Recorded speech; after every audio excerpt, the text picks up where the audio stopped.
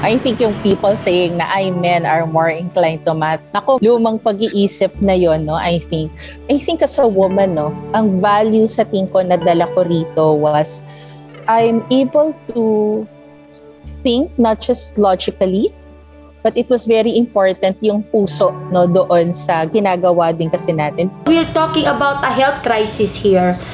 And a health would talk about taking care, the scare word. Hindi po ito ibang system na numbers lang yung tinitignan din. We're talking about faces and souls and lives beyond those numbers. So when we start to analyze our data, iisipin mo, isa lang yung death.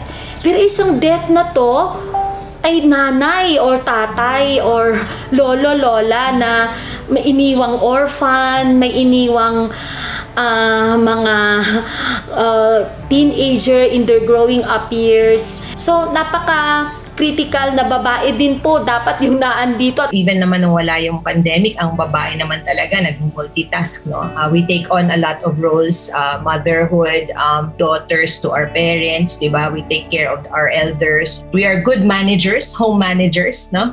That's why we can also bring that to our work. Pagdating sa kakayahan, hindi na siguro tingnan dapat ang gender. Maraming babae at lalaki parehong may kakayahan. Napakita namin yon. Yung dami ng challenge sa inyo, yung laki na expectation sa iyo, pareho rin kami. And then may dagdag, pag-aalaga sa pamilya. Hindi ko pwedeng gawing excuse ang trabaho ko para maalagaan ko ng maigi ang pamilya ko.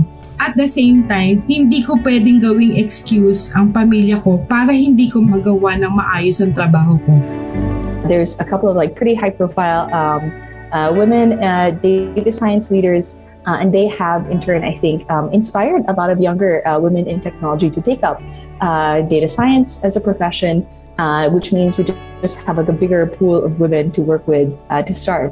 I don't know how come it worked out. And I guess in the medical field, a lot of women in the medical field as well. Nare-receive siya sa tanod kontra COVID. Kasi when we started to innovate, isa lang po yung end in mind namin. Kailangan magkaroon ng transformation sa health systems. Kailangan magkaroon ng transformation in the way that we are bridging local to national response. At hindi kami titigil hanggat hindi nabubuo yung pathway for that. Yung youthful energy na po na yun.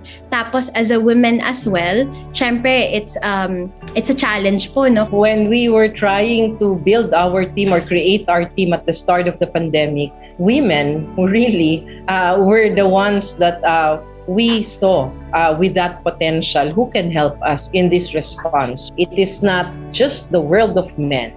It is equal to men and women, the opportunities that we give. And we will always say, and we are proud, that women can always be at par with whatever men can do. And we can even go beyond.